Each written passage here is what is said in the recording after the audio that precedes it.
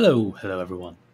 Welcome again to another discussion about the summer 2021 anime season. Today, we're going to be talking about Spirit Chronicles, or Seirei Gensouki. This one is an odd one. It's an isekai.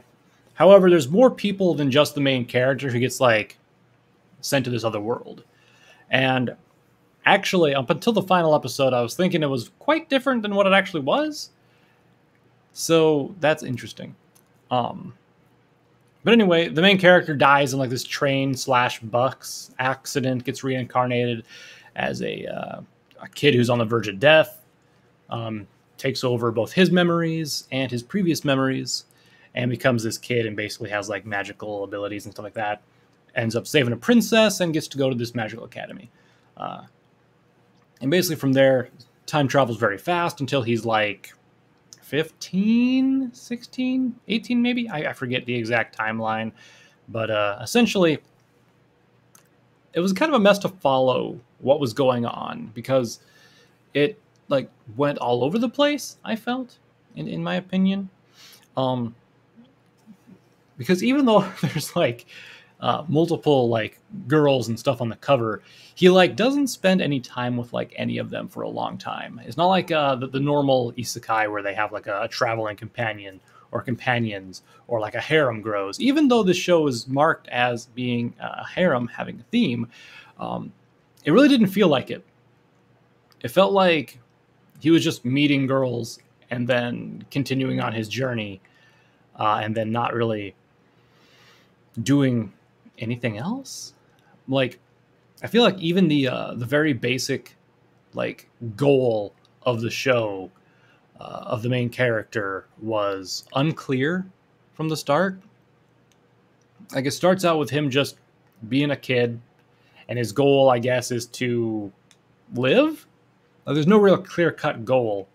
And then as he grows up, he says oh yeah, I want to go to my parents' homeland, his home country, and whatnot. And so, whatever. And then after that, we learn he wants revenge against the people who, killed his mother, or at least the character, the boy who he possessed, basically, his mother who died. Really a weird thing. And yeah. Like I said, it's kind of all over the place. He goes from location to location. He starts in this capital city, and then he goes to this other village, and then he goes to another village, then he goes back to the second village, then he goes back to the main capital. So it's he goes back and forth, is what it seems like, and meets these different characters who he forms a bond with, and then just abandons them, or says goodbye and goes to do other stuff, and then meets other stuff. I don't know. The ending left a lot to be desired. Personally, I would have completely removed episode 11. It didn't need to occur. In fact, I personally skipped through all of it when it came out, because it was. I don't like. I'm not going to try to spoil it, but I do not like the content of what occurs in episode the end of the 10, and then all of 11. I do not like it. That kind of content, I should say. But the whole thing just felt very, not generic, very, I don't know. Most isekai have, a theme. Oh, I'm going to, kill the demon lord. I'm going to try to find a way back home. I'm going to learn magic and become great at it. I'm going to become a swordsman and become great at it, etc., etc.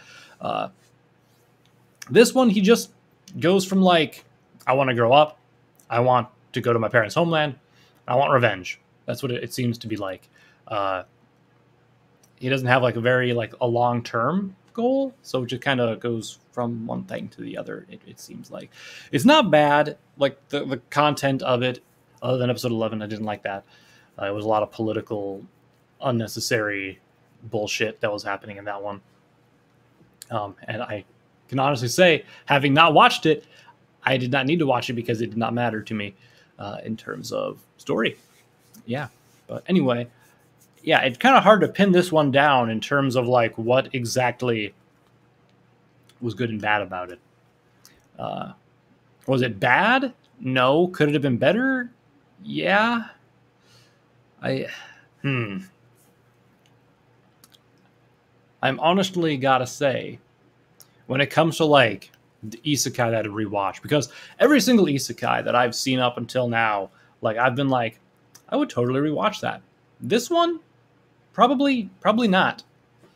Because it has the traditional like overpowered main character that most isekai have, but they don't do anything with it really. Like he'll do like a couple of things here and there, and then at the end he does something spectacular. But for the most part, he just wanders around, dragging his feet, going from places to places, and it feels like nothing really happens. Is what I gotta say. Like, there's 12 episodes, sure, but in that 12 episodes, he meets 3 people, he learns a bit about his past, and that's really, I guess he learns better magic control and how to like, well, he didn't even learn how to fight in the goddamn academy he goes to. He like has his own style that he uses, but that's really all that happens in this. I don't know if there's going to be like a second season. It sets up for like a second season, but I don't know if I'm going to watch it if it comes out. I don't know. If it's good, if I hear good things about it, I might. But if it's like the same thing where it's like just heel dragging the entire time, it just felt really slow, is what I gotta say this one felt like. I feel like it didn't really click with me, you know? It's not one that I would rewatch, as I mentioned. Everything else, every other show that I've seen with Nisekai, I'm like, hell yeah, I'll rewatch that motherfucker. But this one, I'm, Rather than waste my time, I could watch a better isekai, basically. It just felt really generic. Like, it had some good concepts, but it also had this, like, magic, and then there was, like, spirit magic, which I couldn't tell the difference. They both of them seem to basically do the same thing, as far as I could tell. It's just apparently spirit magic uses spirits, whereas other magic uses something else I don't remember. But, yeah. I don't know. It was a weird one. Definitely was a weird one. Anyway, it's going to be all from me, everyone, on this video, because, like I said, I'm running out of stuff to, like, mumble about it.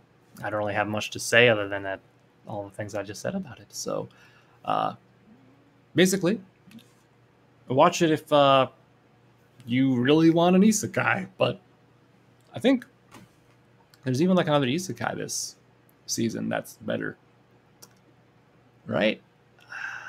I think so. I cannot remember for the life of me, actually.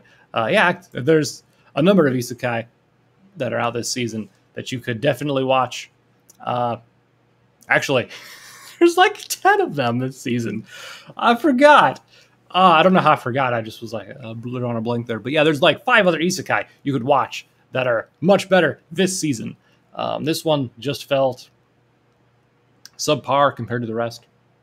So if you really want an isekai in addition to the 5 that are already out this season, take a look at this one.